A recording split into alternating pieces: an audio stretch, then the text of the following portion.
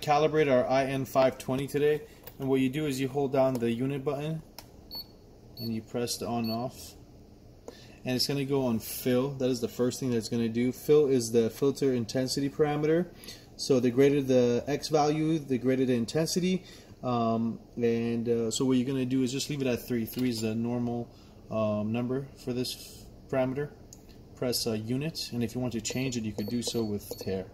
So we just press unit.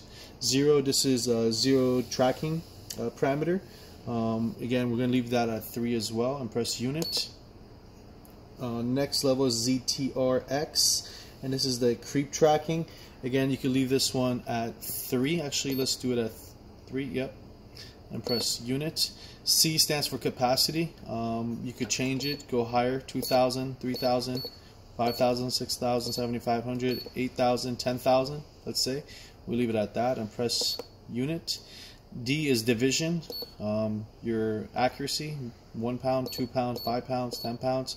Now, you could go all the way up to, you could get better readings, but at the same time, you have to make sure the load cells could handle this as well. So it's not just, switching the indicator to what you like. So for 10,000, we always go with 1 pound, 10,000 by 1 pound. And we're going to press unit. HB off. This is if you want to do a linear calibration. No need here. Just press unit.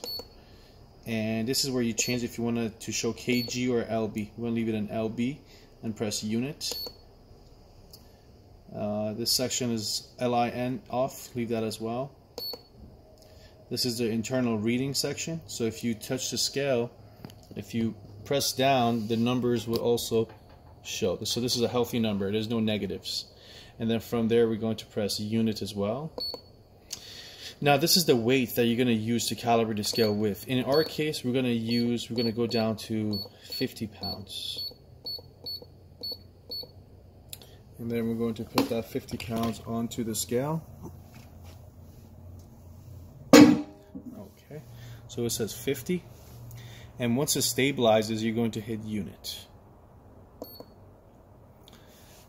And then from there, if you add weight, it should go up, right? It should go up. And if you let it go, start to 50. And if you remove the 50, it should go back down to 0.